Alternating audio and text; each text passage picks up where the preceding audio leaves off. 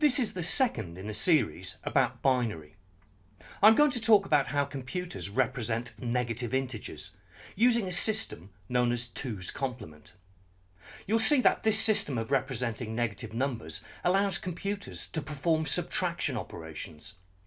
And you'll see some methods that can be used to convert negative denary numbers into 2's complement binary. If you only ever needed to represent positive base 10 numbers in binary, then, with 8 bits for example, conversion would involve a gadget like this. Each bit has a place value, and where there's a 1, the corresponding place value is significant. It represents a portion of the complete number. This means we can convert from binary to denary by simply adding up the place values wherever there's a 1. Here we have an 8-bit binary representation of the number 90. To represent negative numbers, we can make a very simple change to our conversion gadget. From now on, the leftmost bit will have a negative place value.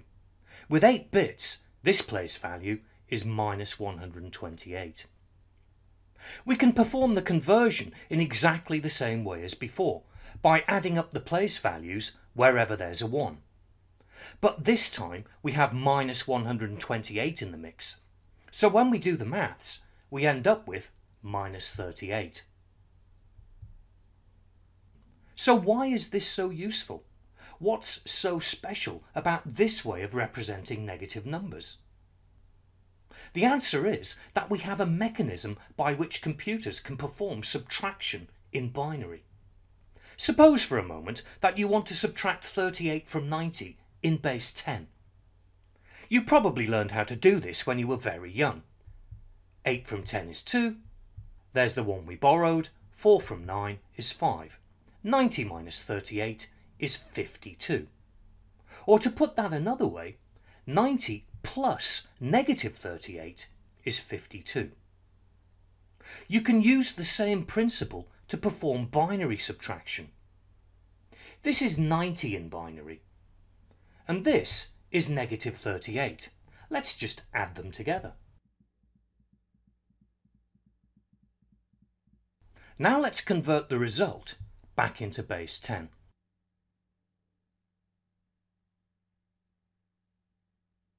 You can see it's 52, as we expected. You can also see that we can represent positive numbers using this new system. So we can see how to convert from binary to denary. Converting negative denary numbers into binary uses the same principle and the same gadget, but you do have to think a little bit harder when you're working with negative numbers. Just take your time. For example, to convert minus 6 into 8-bit binary, we know we're going to need a 1 underneath the minus 128 place value.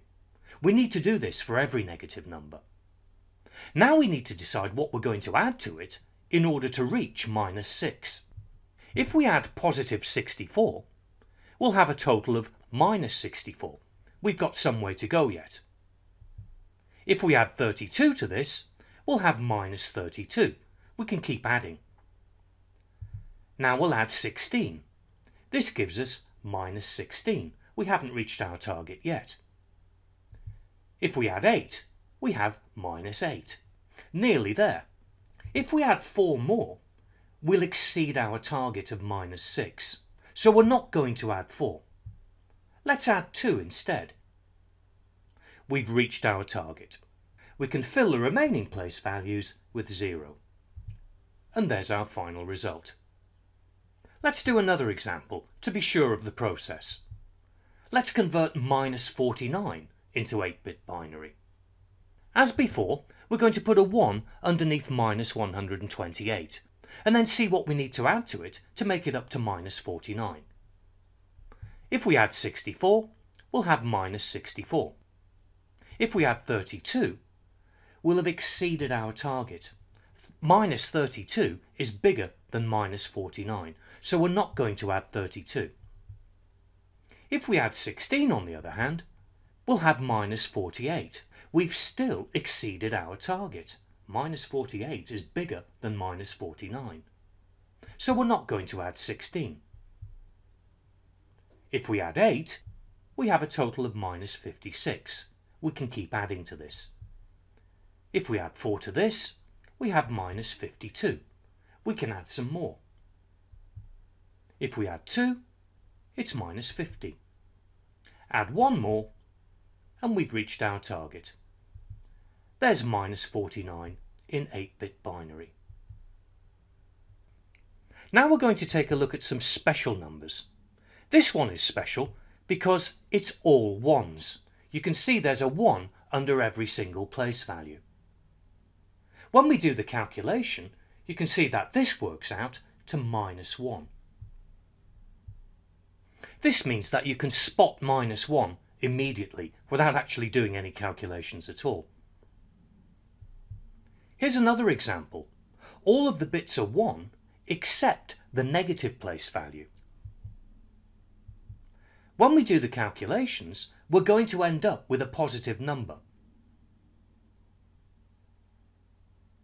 In fact, this positive number is the largest positive number that you can represent using 8 bits with this particular system. And here's another example. This time we have a 1 underneath the negative place value, but all of the others are 0. You can see immediately what this is going to work out to, minus 128. This is the most negative number that we can represent using 8 bits with this particular scheme. Or to put it another way, this is the smallest number. When we only needed to represent positive numbers, with 8 bits available, we could represent 256 different base 10 values, ranging all the way from 0 to 255. In order to represent negative numbers as well, with this system, we're using half of the available bit combinations to represent negative numbers. It's still 256 values, but these values now lie between minus 128 and plus 127. Notice how all of the positive binary numbers begin with 0, and all of the negative binary numbers begin with 1. Using this method of representing binary numbers allows you to tell whether a number is positive or negative at a glance. Here are some examples you can try yourself. The binary numbers on the left need converting into denary, and the denary numbers on the right need converting into binary. I'll show you the solutions in a moment. If you want to give them a go, pause this video now.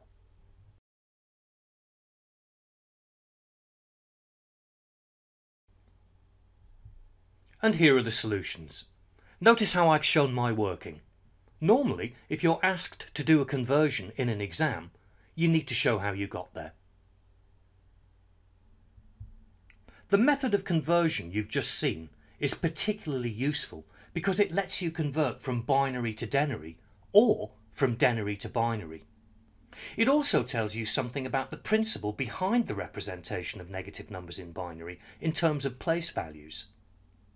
But if all you want to do is convert from denary to binary in one direction, there's another way to arrive at exactly the same representation for a negative number.